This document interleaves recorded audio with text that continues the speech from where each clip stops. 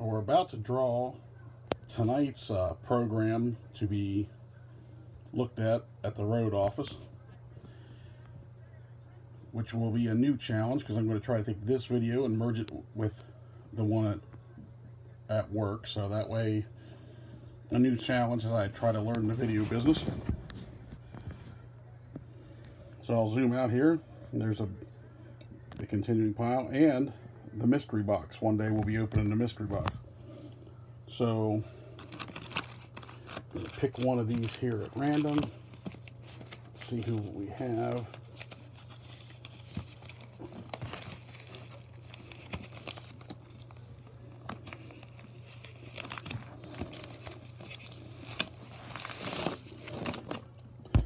All right, there we go. There's our winner.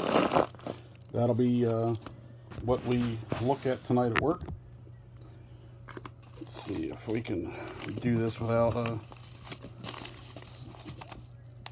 looks like it is from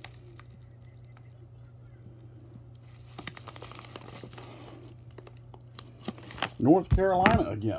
So my guess would be that it's not out of the question that we've got ourselves another ACC basketball program or media guide or something along those lines. That's my guess. We'll see what happens tonight from the road office when we open it up and take a look. Okay, we're back at the road office where we have our package here from July 20th, before the post office began to become slow as molasses, slow as frozen molasses, I should say. And it's from North Carolina, so although I don't really remember what this could be, I'm guessing it could be another North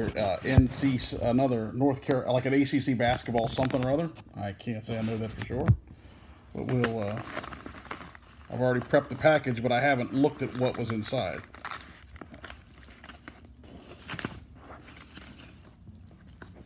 Okay, I know what this is as soon as I saw the cover of it there, as soon as it came out. This is the 1976 media guide for the ABA Kentucky Colonels. This is the last ever Colonels media guide. And it plays off of Jaws, which was the big movie around that time. I like exclusive showings in Louisville and Cincinnati. That's pretty funny because the Colonels did occasionally play in Cincinnati. Let's see if we can get this out of here without screwing it up too much.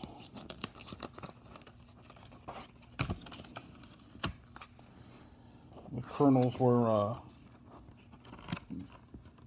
my favorite ABA team, so I told you this was kind of difficult for me.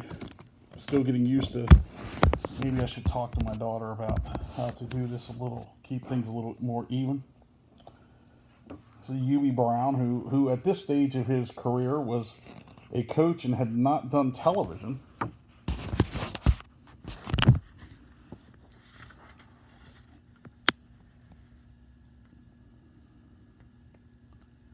So apparently the Jaws, just a World Series. The Kentucky Colonels challenged the NBA champion Golden State Warriors with the powers that be turned down that challenge quicker than you can say Artis Gilmore.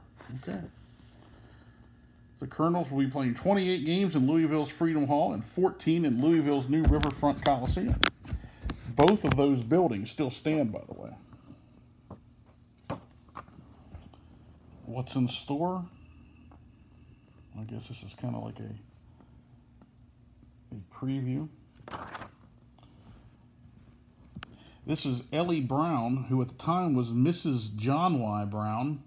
John Y. would eventually divorce Ellie and marry Phyllis George from NFL Today fame, and recently passed away. John Y. decided to make Ellie Brown the chairman, along, if you'll notice here, all of the names except for vice chairman, Kentucky basketball coach, and noted racist Adolph Rupp was the ceremonial vice chairman, but all of Ellie's friends here were on the board of directors, so it's kind of easy for her to get what she wanted, I guess.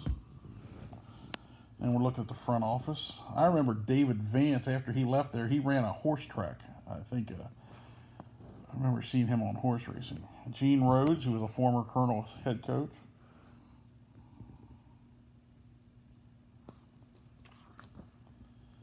There's a staff directory.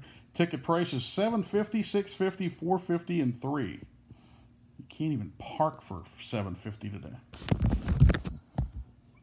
And then we go to U.E. Brown. And the Teeth was like, I'm assuming it's the players.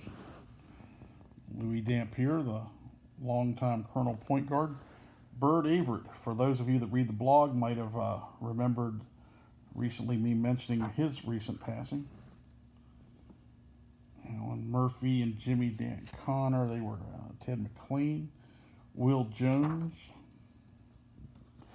See, some of these guys weren't on the ABA championship team because this is the final year. This is the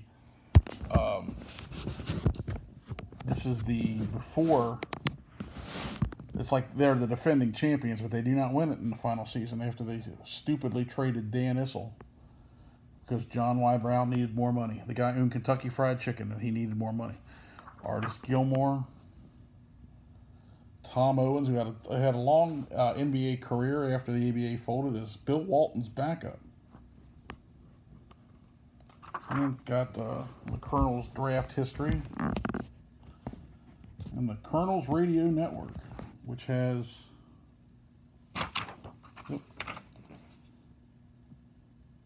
12 stops. 10. No. Let's see. 3 on one side. 6, 11. 12 if you count Louisville. Can you imagine anybody telling now where the writing it up where they're going to stay? You imagine that. I can't really imagine anybody having that stuff available for the public. And then there's some statistics for the various colonels and the victims. Okay. Oh, okay. So there's some like the directory for the teams, other teams in the league. The New York Nets, who won the final championship. The Virginia Squires, Spirits of St. Louis, the Denver Nuggets, Utah Stars, and the Baltimore Claws, who they sold Dan Issel to, and the Baltimore Claws never played a game. Then we go to the other side, and we have the Indiana Pacers, the San Antonio Spurs, and the San Diego Sails. And I think this is, this is all team records going into that final season for the Colonels and for their opponents. And then there's who was leading in the ABA going into that final season, and it was the Colonel's Louis Dampier going into that final season with the most points. I imagine he probably held on to that because the two guys underneath him, Mel Daniels and Donnie Freeman, were probably close to washed up. And I can't imagine Dan Issel outscored Dampier by 2,000 points. And then talks about the guy who's the artist, and then through the years with the Colonels, how they did in their history. And then over here we have the actual schedule for 1975 and 1976. They opened the season against the San Antonio Spurs on October 24th. And their final regular season game appears to have been on Wednesday, April 7th against the San Diego Sails, which probably didn't happen because the Sails went out of business.